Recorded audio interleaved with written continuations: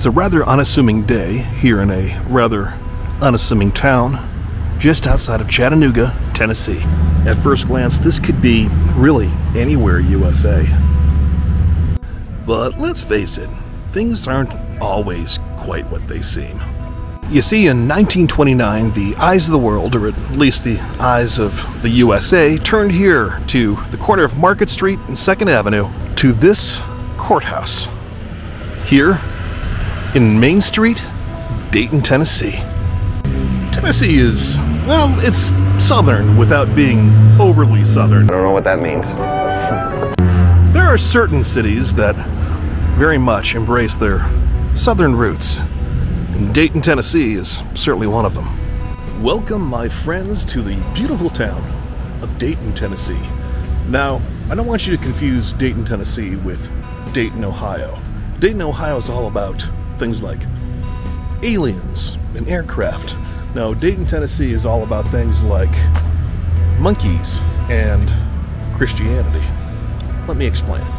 You see, back in 1925, there was a teacher here in Dayton, Tennessee, who worked for the state-funded public school system.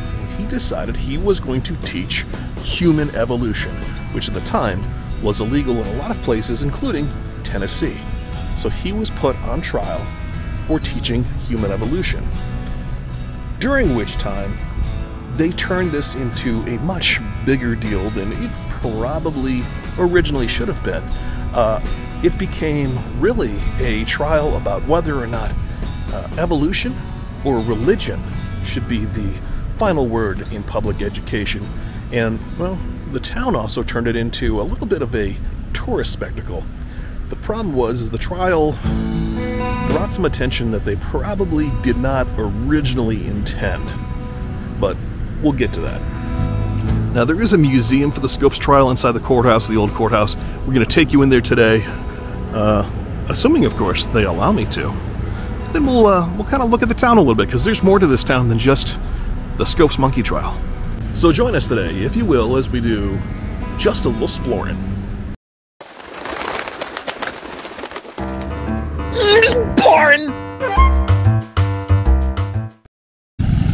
I'm standing just outside the courthouse right now. This is the former courthouse, as you can see right here. It's not the current courthouse. There is a much more updated courthouse right over there for Rhea County. But this was the courthouse at the time, and of note. And right down here on the sidewalk, this is kind of cool. As you can see right here, they have very important dates scrolled in the sidewalk. Looks like the very last one they have was 2007, which was the 2007 Rhea County Bicentennial. But then it goes down all these other important dates. Some of them, of course, are kind of scratched out, hard to see. Let's see, 1987, Scopes trial reenactment.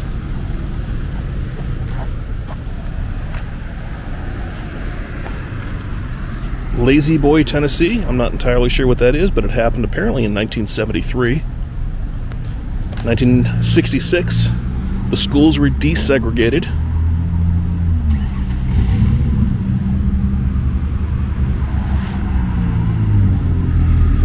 World War II, 1941.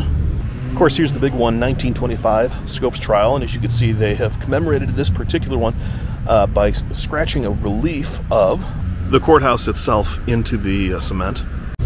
This is kind of cool too. Just notice this, Rhea County Bicentennial Time Capsule, enclosed by the citizens of Rhea County on December 3rd, 2007, to be opened on noon, December 3rd, 2106. I've actually been out here one time in the past. It's been a while. It was actually before 2007. So this is new to me, this time capsule and all this stuff on the sidewalks. I gotta say, it is definitely been redone quite a bit since the last time I was here. Right out here we have the historical marker just in front of the courthouse talking about the trial itself. John Thomas Scopes, who was the teacher. That's where the name Scopes Monkey Trial comes from. And as you can see, they talk about Clarence Darrow and William Jennings Bryan, two of the great lawyers and orators of the day. At the end of the day, Scopes was convicted, although as I understand it was thrown out on a technicality. Didn't, again, go quite the way that everyone thought it was going to go. As I understand, they were kind of hoping to appeal to their base and, you know, really push forward the idea that this is a town founded on religion rather than on science. But and even though they convicted him, it didn't help the town's reputation at the time. Just spoke to that gentleman over there. He is from Virginia. He's traveling through. He is a very big creationist. He is still making sure to stop and check out the history of this building. I'll be honest with you, I tend to be more of an evolutionist, but that's the joy of history, is at the end of the day it still builds us into who we are, no matter which side of the debate you fall on. Things like this, at least. Got a couple of statues out here. This one right here is William Jennings Bryan. He was the presidential nominee, the Secretary of State, congressman, and of course the lawyer who was prosecuting on behalf of the state. Over here is Clarence Darrow. He was the lawyer for the defense.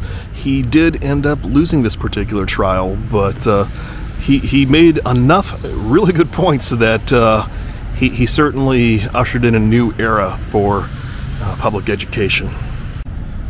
And here at the foot of the Rhea County Courthouse, you can see this is the Scopes Monkey Trial Museum. Please enter through the front or back door of the building to visit the area of the Rhea Heritage Scopes Trial Museum.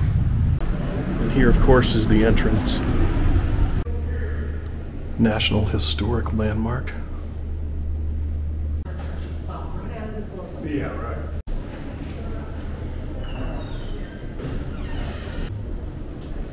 I don't know why this is here, but it's amazing. Now, I'm keeping kind of quiet because this is still a working building. It's not just a museum. This is still a county building. But right over here, Scopes Trial and Heritage Museum basement. Yeah, this isn't creepy at all.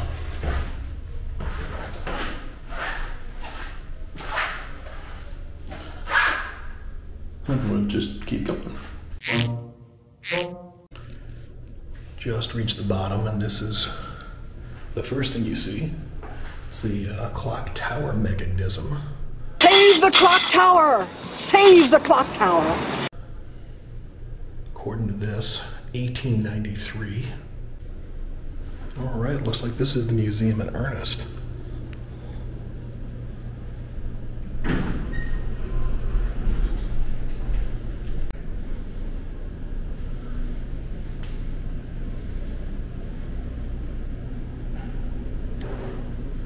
Now, this is largely paid for by Bryan College, who is, of course, named after Bryan, so you will definitely see leanings towards that direction quite a bit.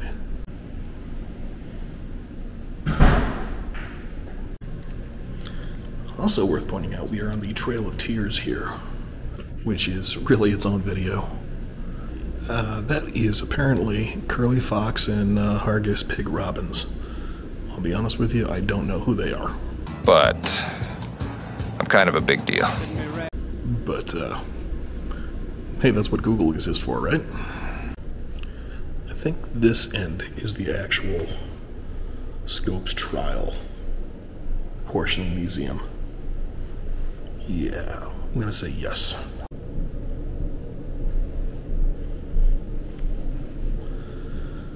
So here's a little bit of background on the Butler Act. And the Butler Act is actually what started this to begin with. This is where it was decided that you can't teach evolution or several other things in publicly funded schools, in this area at least.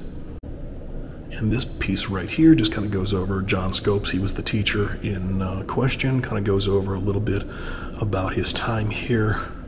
This is actually a chair from his apartment. And you know what's crazy to me is to think that this was only 1925, which, yes, it was 100 years ago. But for those of us like me who are Gen Xers, this was only about 50 years before I was born, which is kind of crazy to think.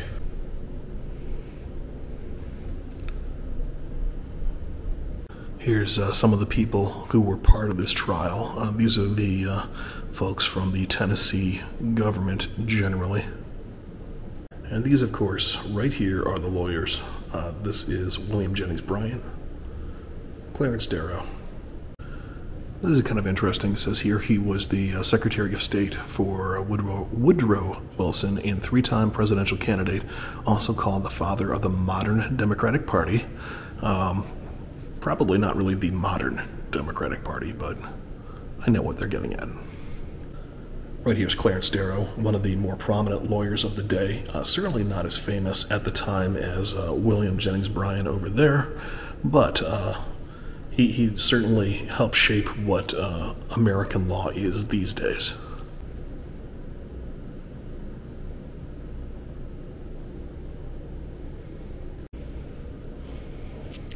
Kind of interesting here, they talk about how after the monkey trial term was coined, they brought in a gorilla, and you can pay a nickel to see him here during the trial. So there's that. Like I said, it was intended to be a bit of a circus, and it certainly did end up becoming one. This is kind of cool. This is the circuit court minutes from the Scopes trial here in this book, and as you can see, most of it is handwritten, which, typewriters obviously existed well before 1925, so I'm a little surprised by that, but it is what it is. Speaking of which,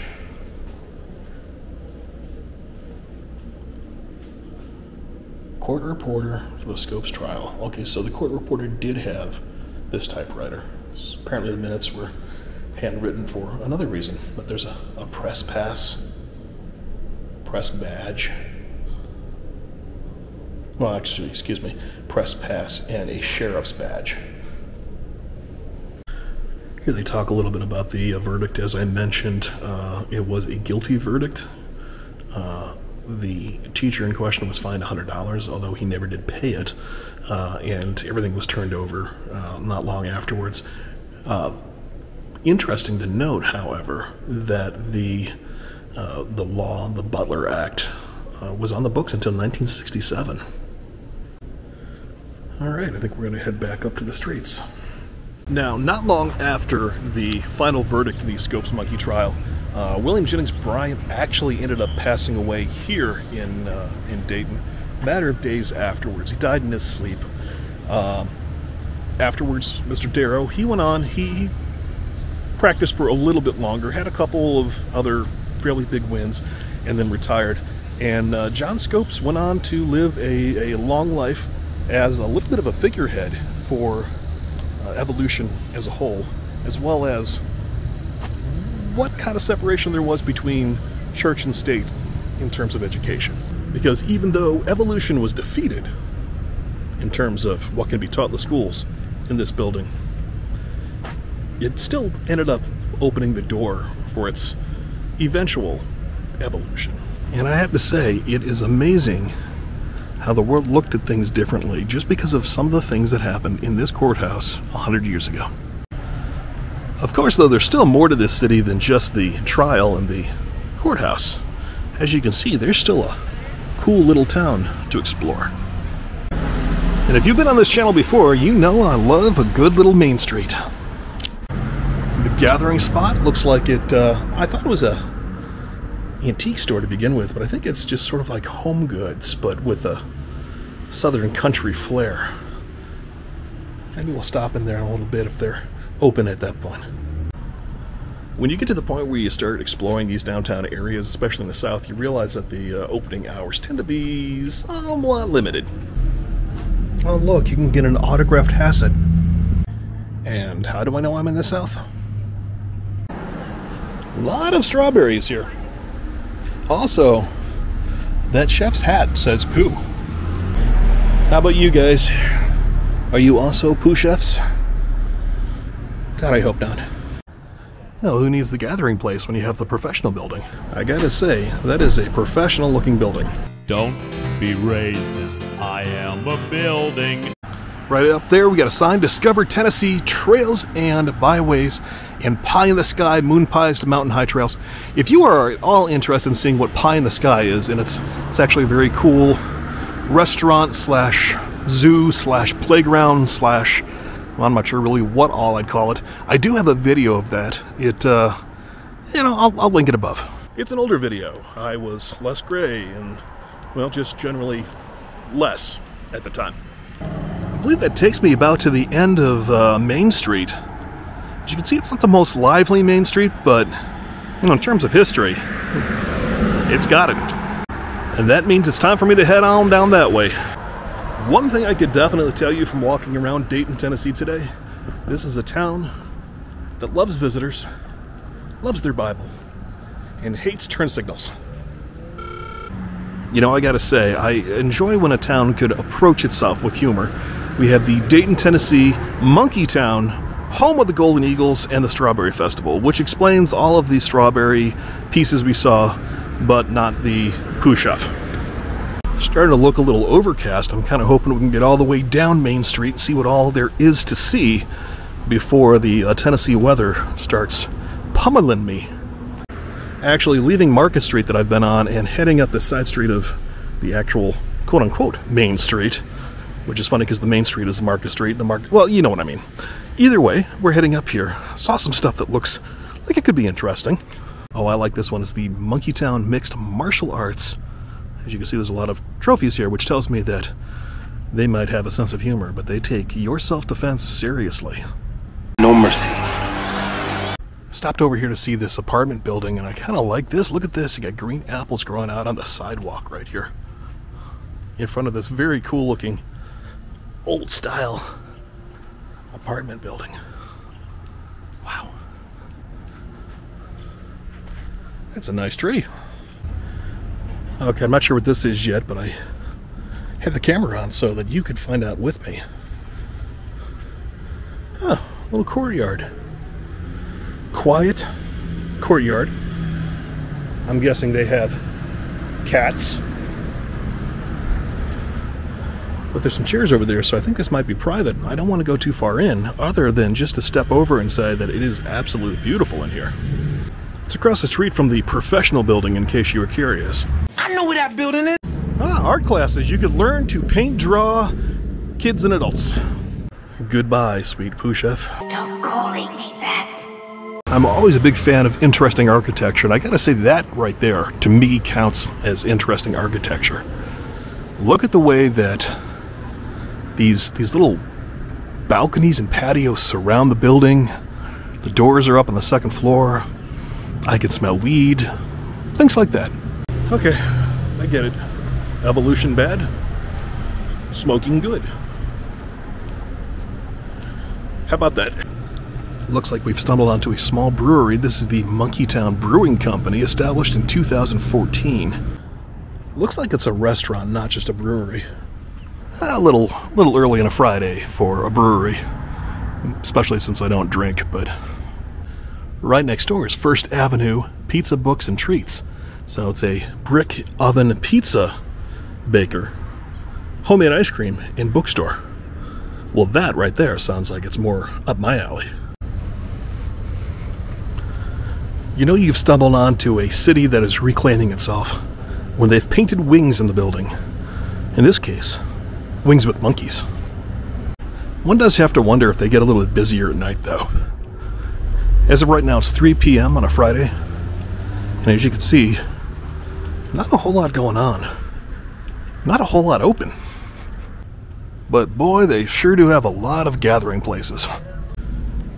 Yikes. Okay, that's seen better days. Look at that right there. Very cool, old-style Coca-Cola mural. It looks like there was a coffee shop there at one point. You can't really see the letters all that well, but you can see that the word coffee and shop are there. Certainly not a coffee shop anymore. Very cool car right here. I know nothing about cars, but I can tell you it's a Ford truck. And it's old. And it's here. So subscribe below, I suppose. You're gonna love it. Apparently the local beekeeper association is selling bee bread, which can be eaten by humans and can be found sometimes in comb honey and chunk honey. I know what all those words mean, I'm just not entirely sure what they mean together. Just outside of downtown Dayton, I saw this on the way in and I had to stop. I mean, really, how often do you get a chance to grab some zombie ice cream? That is incredible.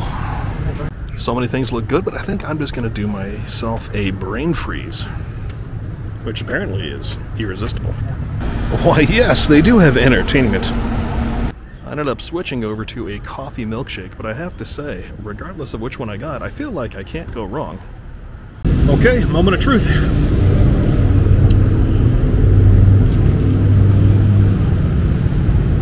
Hard to get through the straw, but not bad. I don't know if you can see, but there are little bugs, bits and pieces of things in there. I think they're little, I don't know, hopefully they're not coffee grounds, but it's pretty good. I'm gonna give the zombies a passing grade. Bringing us right back to the Rhea County Courthouse. I believe that is just about going to call it for us from Dayton, Tennessee. Hey, if you haven't done so already, I sure would appreciate it if you would go ahead and reach down below, hit that thumbs up and that subscribe button. And did I mention that we'll see you again next time when we do just a little Splorin?